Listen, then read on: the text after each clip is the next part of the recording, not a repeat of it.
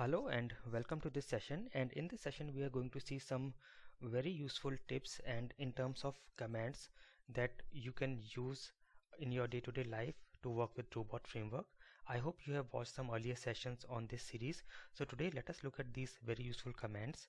So I'm going to my command prompt on Windows, and the very first command we are going to see is robot version, and you must already have seen this in the earlier sessions as well. So after you install robot framework, you can run this command robot space hyphen hyphen version, and it gives you the version of the robot framework, and also it gives you the version of Python on which it is working. So we can have more than one Python version on our systems, so we can always validate what is the Python version which is being used by our robot framework. The other command is robot space hyphen hyphen help, and this command gives you all the details about the robot framework. So if I go up, it tells you robot framework is a generic test automation framework, and also you can look at some of the information. Robot framework is a Python based keyword driven test automation framework for acceptance level testing and acceptance test driven development. So this information is very handy. You can read this, and then it also gives us different options that can be used along with your robot command. So it will be very useful if you go through this. And then let us look at the other command, which is pip freeze. So if you run this command pip freeze, it gives you the details and the list of all the Python packages that you have installed and is available.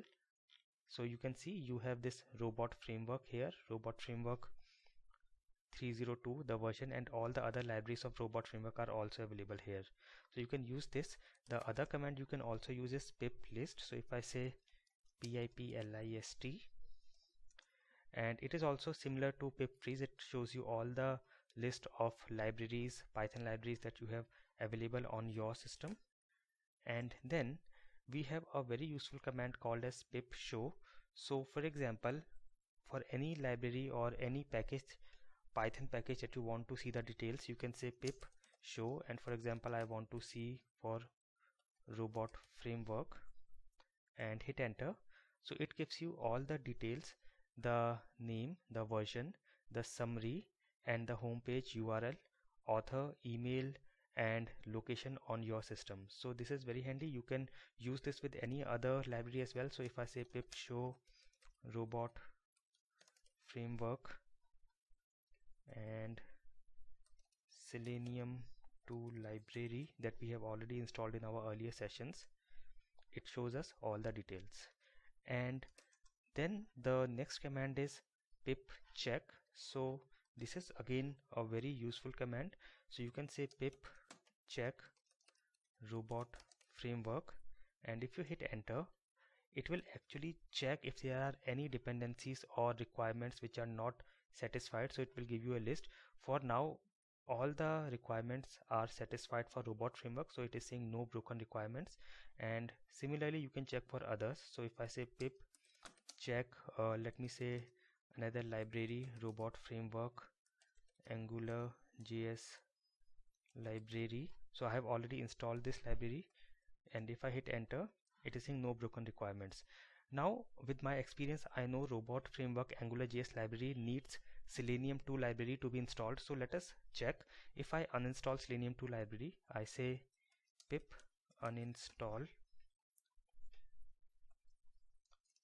robot framework Selenium 2 library and hit yes, and it uninstalled the library. And now if I say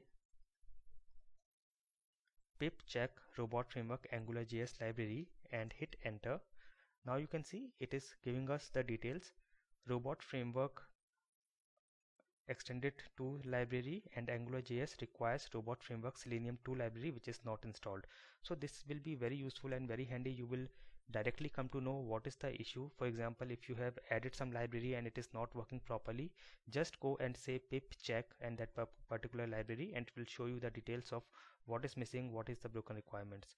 So I hope this session was very useful for you. You can use these commands in your day-to-day working of robot framework.